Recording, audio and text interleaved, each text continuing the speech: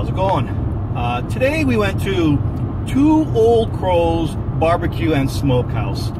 First off, the name. This wasn't Bill's Drive-In or Joe's Dairy Hut. This was a unique, cool name. They are actually just sort of a mobile unit set up just in a little lot off of Highway 23, about 5 minutes west of Miami, Manitoba. Google Maps has us in Deerwood, but I don't even know where Deerwood is. Typically, they specialize in smoked meats. Brisket mainly is their specialty. They do burgers, so they did us. I did a bacon cheeseburger. The burgers are very good. What was neat about them was that they served them with sweet pickles. I think they called them bread and butter pickles. So it had kind of a sweet flavor to it, almost like a relish.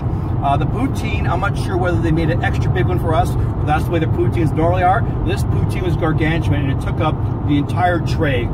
They even came out and gave us towels to sit on because their benches were a little damp because it's been raining all day. It's like I said, it's their first year in operation. You should get out and try them and support them. They are two Old Crows BBQ and Smokehouse, and support local.